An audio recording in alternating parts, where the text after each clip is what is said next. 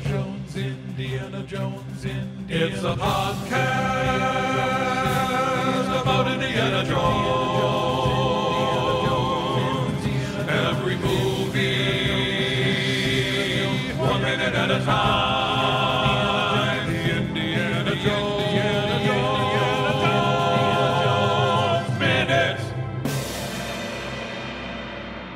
Welcome back to the Indiana Jones Minute, the podcast in which we celebrate and discuss the film Raiders of the Lost Ark 1 minute at a time.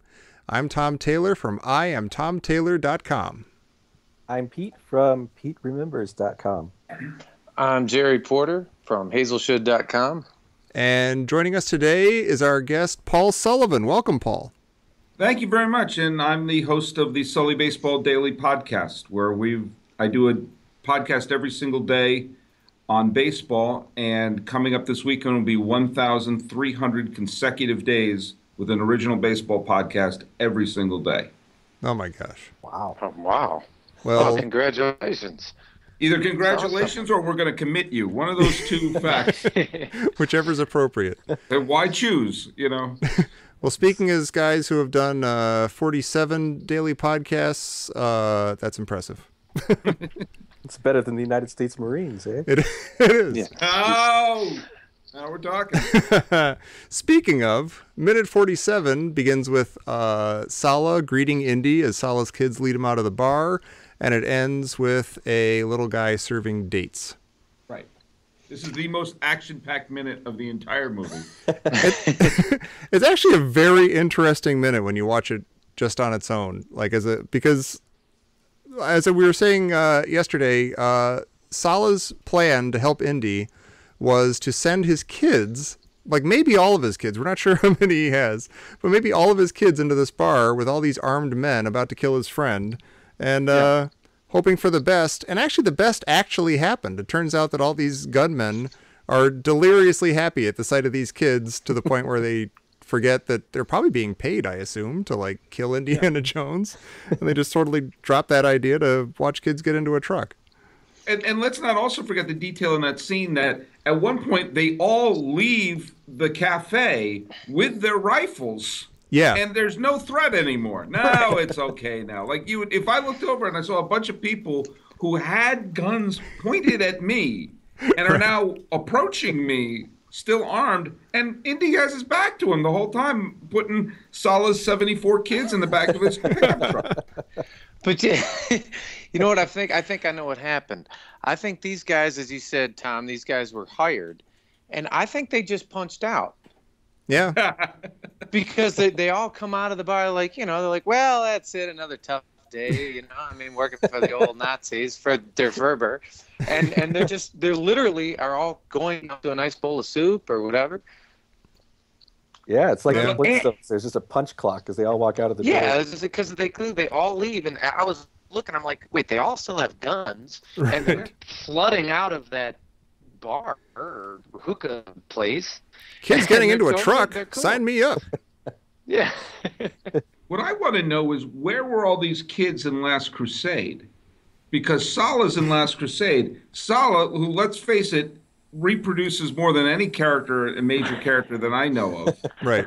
as a Welshman in Egypt, and he has a litter of kids, and yet when he helps Indy, and obviously they need all the help they can get because it's Indy, Sallah, and Sean Connery and Denham Elliott.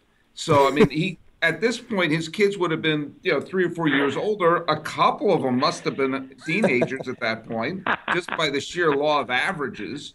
And, why couldn't some of Salah's kids have helped out to find the Grail? Maybe he finally sent them into the wrong gun-filled bar, and they're not around to help anymore. Because his wife isn't in Last Crusade either. So, I mean, I'm just saying, you got to read between the lines. That's kind of the age, though, when the kids are like, Dad, I don't want to go look for that dumb Grail thing. It's a bar day again. You don't go on biblical journeys, exactly. They might all have expired. I think you're right. I think, Tommy, you're right. They may have all expired. Like, hey, are those great whites out there? Well, quick, send some kids out to save the swimmer.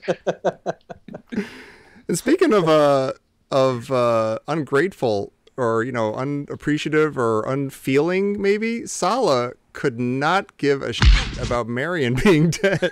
Oh yeah. He's real Buddhist about that. Life goes on. That's what my note is. Is like, is he Yeah. just a heartless jerk, or does he have the best attitude possible? Or does he not like Marion? Is he like glad she's gone? Oh, maybe she spilled that I wine think on he his had a thing table. for Marion. I think he had a thing for Marion. It's kind of like, all right, well, if I can't ever, you can't ever. Right.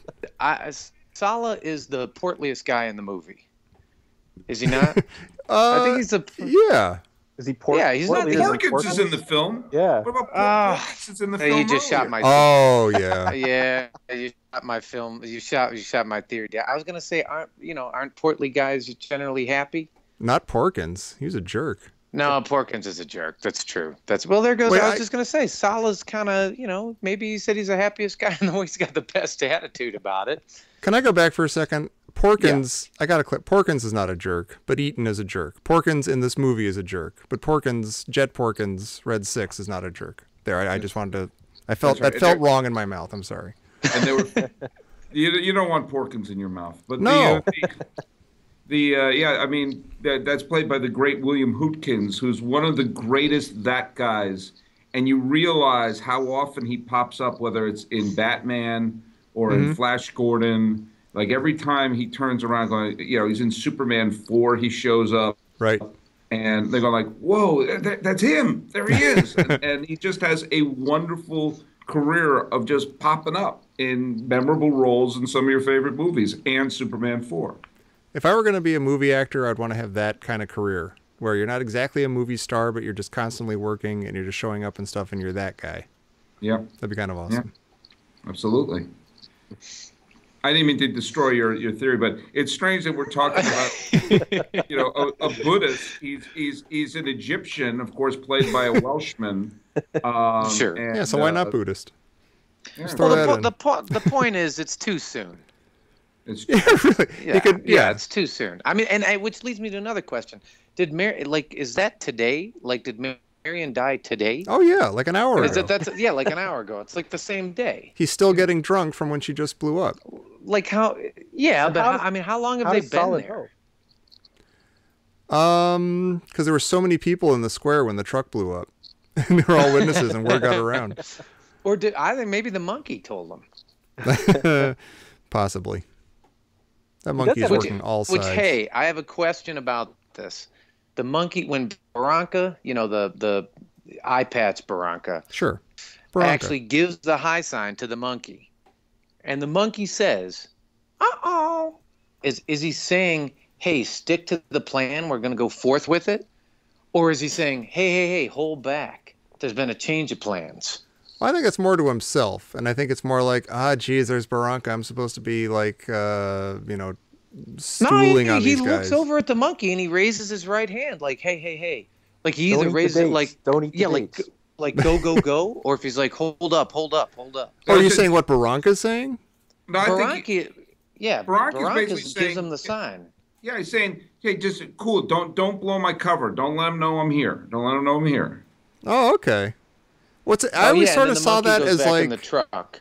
I always You're sort of right. saw it like the monkey is freaked out by seeing Barranca. He's reminded that he's supposed to be a bad monkey spying on the good guys. Yeah. And he sees Barranca, and Barranca's sort of like, "Hey, don't forget, you're my monkey. You're working for me, and we're working for the Nazis." And the monkey's kind of like, geez, oh man, all right, I'll play along, but I feel funny about this. Well, you know who doesn't get to punch out? The monkey.